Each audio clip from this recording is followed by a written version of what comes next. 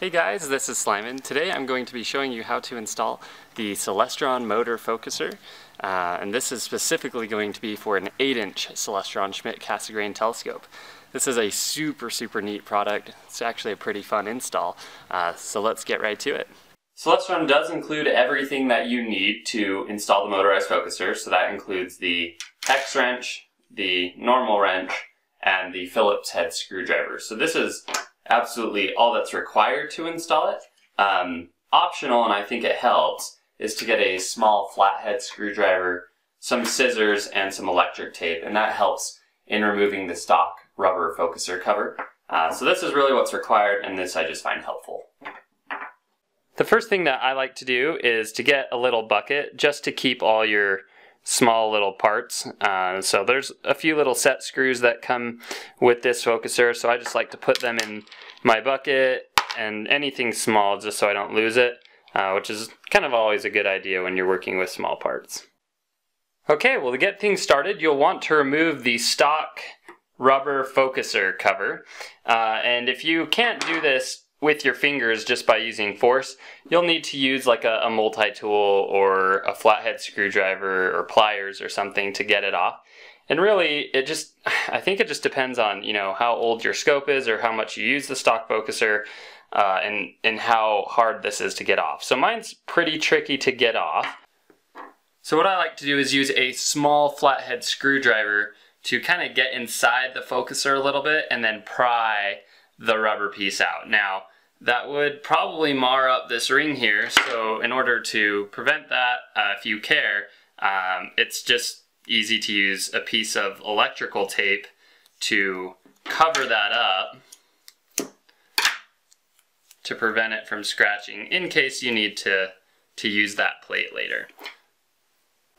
And now I'm just going to pry this off, so I'm just going to get under that tape and start working on this. There we go. Let's see if it will come off now. Nope. Go a little bit more. Alright, so now I'm getting under there. Start helping out the flathead a little bit.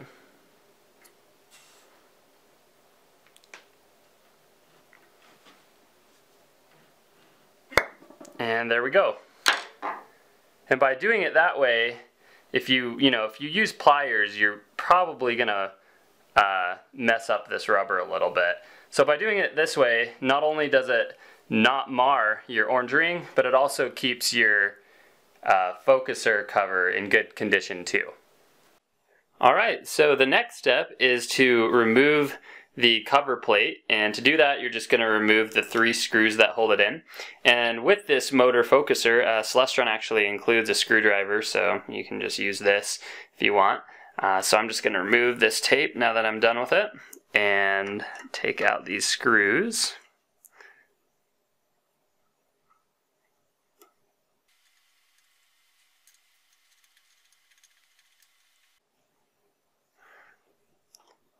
And I'm going to hold the plate on so it doesn't fall or anything while I undo this last screw.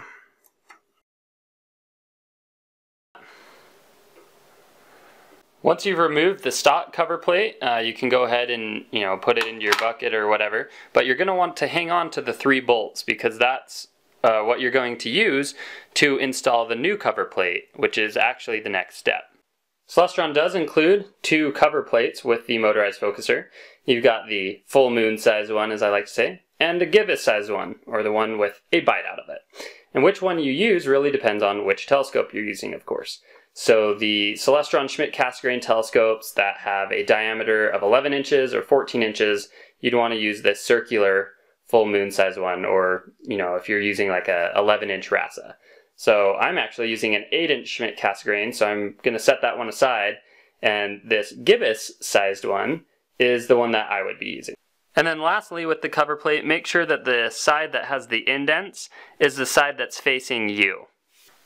And then simply go ahead and get your 3 original cover plate bolts and put them back in.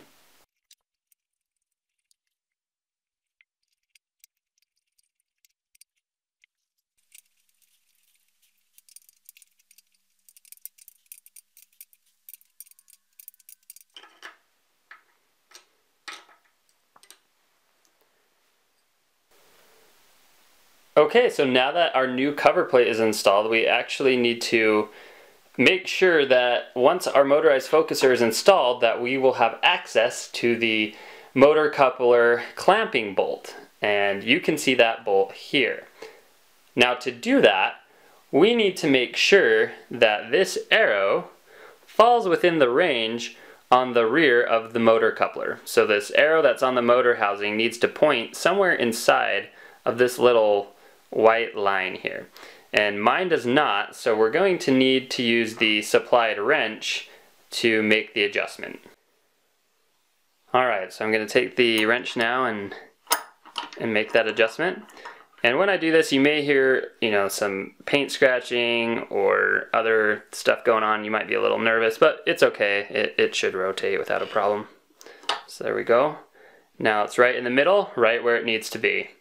So you'll notice on the 6" through 9 1/4" telescopes that the diameter of the opening on the motorized focuser is much larger than the actual focuser shaft. So there's actually no way for the focuser to grab that and turn it.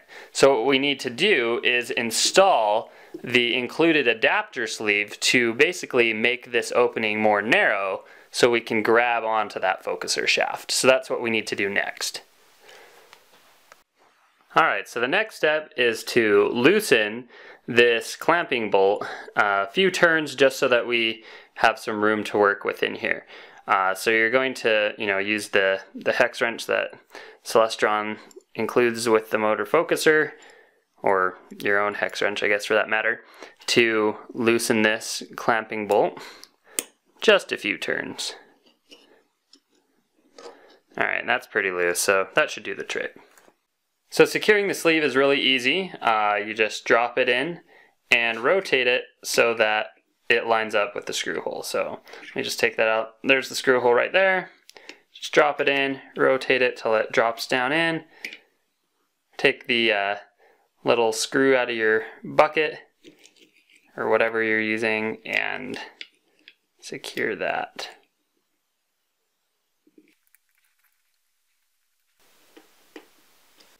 So you can see that with the adapter sleeve, the opening to the motorized focuser is much more narrow, and ultimately that's what allows it to grasp the focuser shaft on the smaller size telescopes.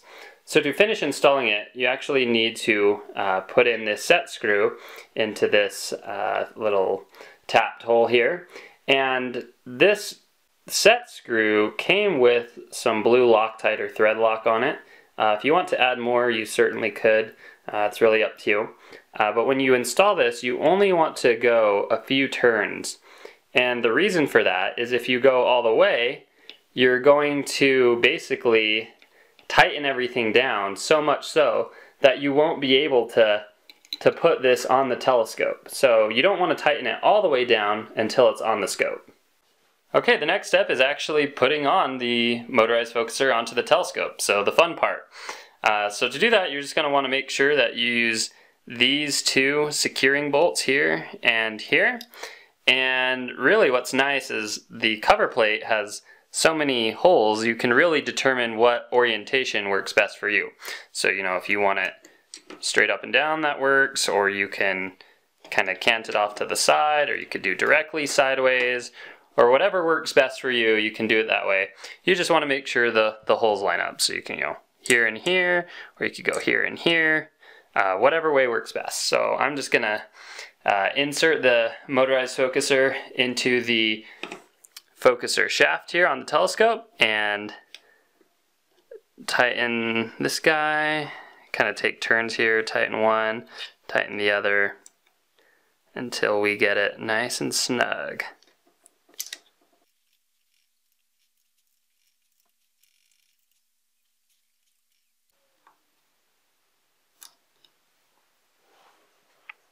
Now that the motorized focuser is secured to the telescope, you just need to go ahead and finish tightening that set screw that you didn't finish tightening earlier.